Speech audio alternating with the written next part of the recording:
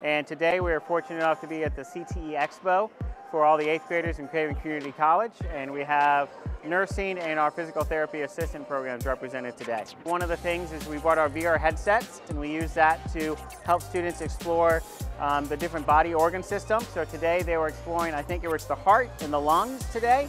One of the things they really liked was the fact that it was hands-on, and the feedback they were giving is that it gave them the opportunity to kind of see what they would do in the classroom, and a lot more than just kind of talking about them and giving them a handout.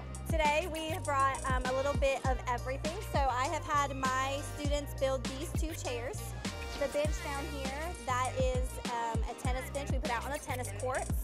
We do welding, woodworking, electrical, plumbing. You have to understand how they love the hands-on activities. They're loving to be able to get their hands on things, build something, start something, and finish it and see how the end product is. We're here at the CTE Expo.